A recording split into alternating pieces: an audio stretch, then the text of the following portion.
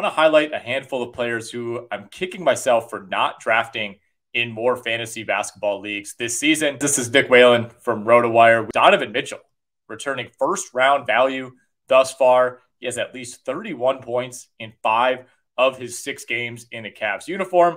Of course, the absence of Darius Garland, who has not played since opening night, that is helping Donovan Mitchell put up these monster numbers. But to me, it's really clear already that Donovan Mitchell is going to be a great fit with the Cavaliers. And maybe he's not putting up 31 every single night once Darius Garland is back, but I still think he's going to be able to maintain borderline elite production.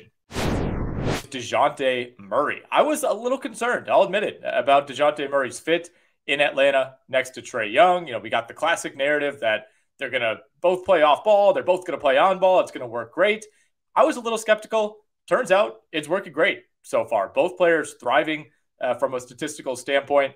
Dejounte Murray's scoring has not really dipped at all compared to last season. His assists, his rebounds are down slightly, but that was expected after being by far the #1 option with the San Antonio Spurs last season.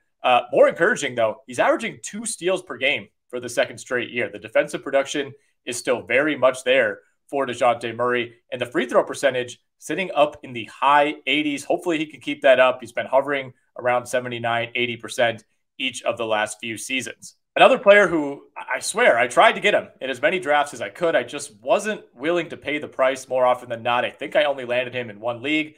Pascal Siakam of the Toronto Raptors, off to career highs in points, rebounds, and assists thus far, shooting almost 40% from 3-point range. He's got 7 straight 20-point games to begin the season. Feels like he's on triple-double watch every single night. This is a Raptors team that has a ton of quality fantasy options. All 5 starters on any given night could be rostered or even started in a ton of fantasy leagues. But Pascal Siakam, to me, has already established himself as the alpha dog of that group. 2 more players who were available later in drafts and just didn't really end up with them in as many leagues as I hoped. Ivica Zubac with the LA Clippers. He's pretty easily inside the top 75 players thus far in 8 or 9 category leagues.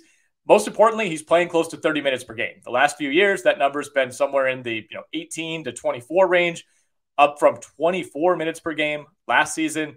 He's averaging 11.9 rebounds per game. That is far and away a career high. He's up to 2.9 blocks per game as well, and he's shooting 60% from the field. With Zubac, yeah, maybe he's not going to average 2.9 blocks per game the rest of the year. That's probably pretty unlikely, and maybe those rebounding numbers come down as well. But he's shooting well below his career average at the free throw line, hovering around 60%. He's usually a much, much better free throw shooter, especially by center standards. So expect that number to rise as the season goes along.